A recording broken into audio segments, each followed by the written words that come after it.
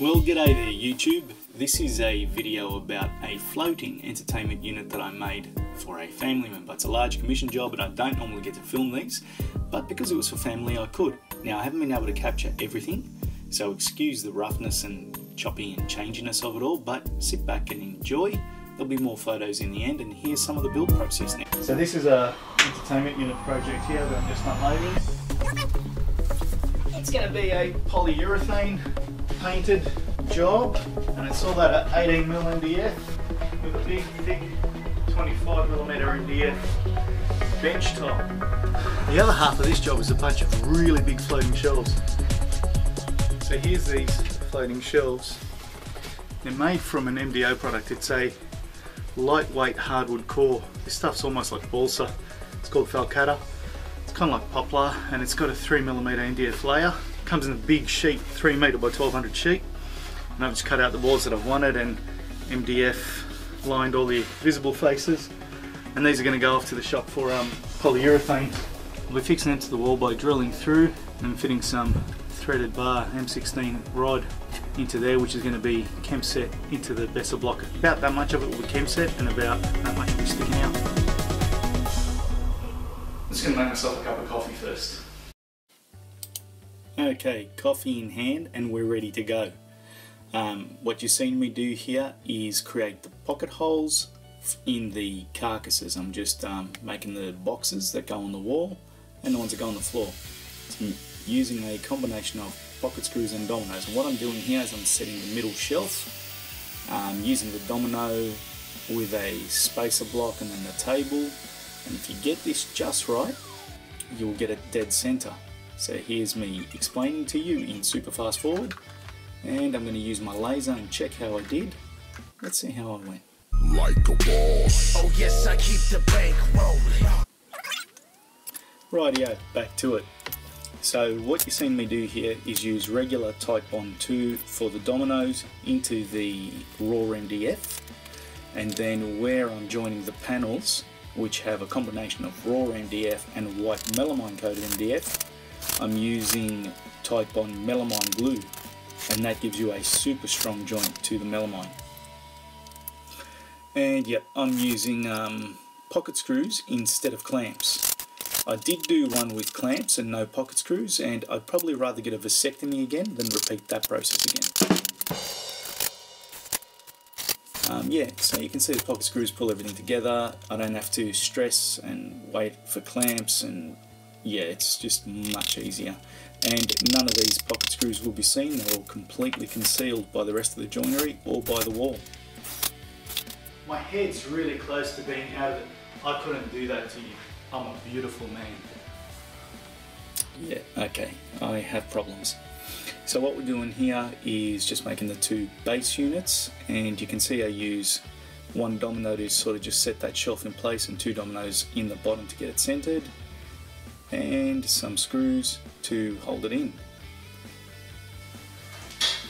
Now whenever I'm screwing into MDF, I use Inferno screws, and they have a special tapered and stop bit like that, and they look like this.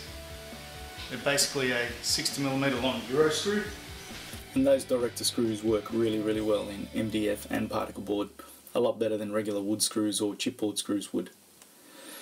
Right, just cleaning up the squeeze out, and again, two different glues, and you'll see the pocket screws pull it together nicely and you get a good little bit of squeeze out. Great system, love it. So I need to join my pieces together for the kickboard, and what I have are these polyurethane painted kickboard panels, and I've got to make a concealed miter joint and get that joint together. Now I do have a domino, but I've found that the domino is not terribly accurate when you're doing this. So when it really counts like this, I use the Dowel Max with the 45-degree accessory, and I'll just be drilling my dowel holes into there. And you can see that I can get three well-spaced dowels in there and just get a much better, stronger joint. And I'll show you the type of accuracy I can get with that. Let's see how she fits. No camera tricks here, this is my first go.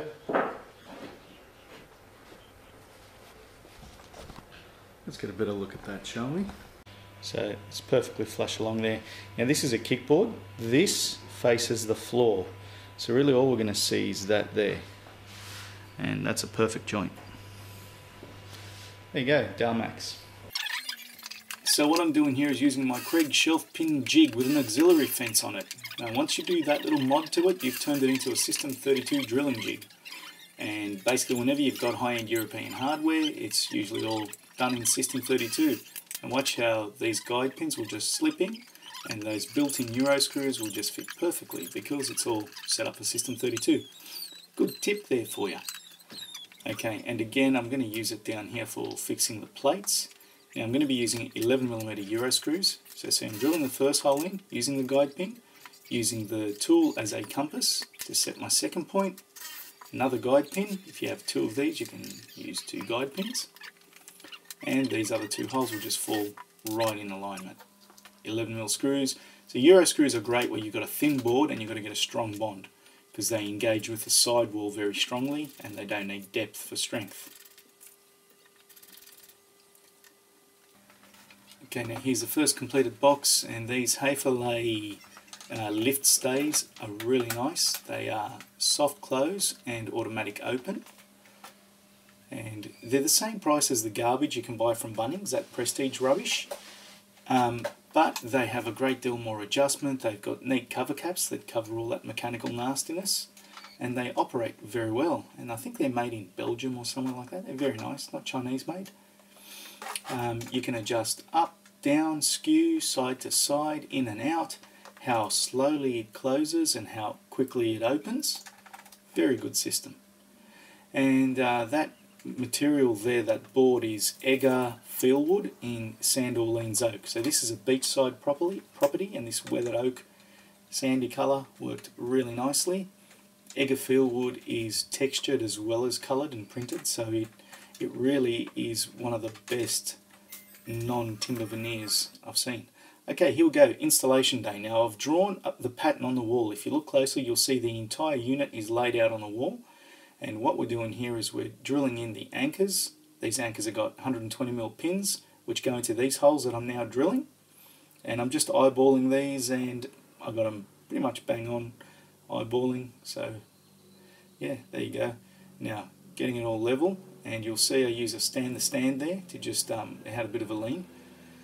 Pull the lean out of it, and then drilling into the brick for this, the first of these boxes.